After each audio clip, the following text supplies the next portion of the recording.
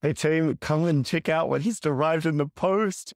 I have a present from Espressif, which is just unbelievable. And let's go take a look inside. The first thing that's right on top is an ESP-RS little microcontroller, and inside the wrapping are two boxes.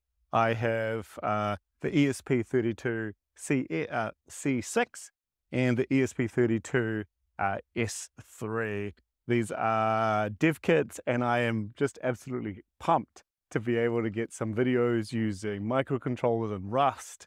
So thank you so much to Espressif. This is not being paid for them at all, but they did see me online and offered to send some out. So that has that's what's happening. That's what's happened. I can't believe it's actually happened. I'm super, yeah, I'm just over the moon. Now, what else is happening is important to talk about. Next week, I'm going to be in Australia for the... Next week, I'll be in Australia for the Australasian Summer Engineering School being held at the University of New South Wales in Sydney, Australia. I'm going to be speaking about unsafe Rust and some of the ways that Rust uses the unsafe keyword to improve the strength and security and robustness of software.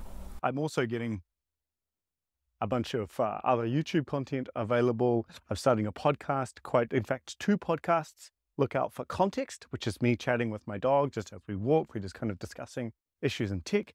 And Compose, which is a much more in-depth interview series. And I have a couple of interviews that are lined up too. So that is the latest from timClicks. I'm on the planet to build a better planet.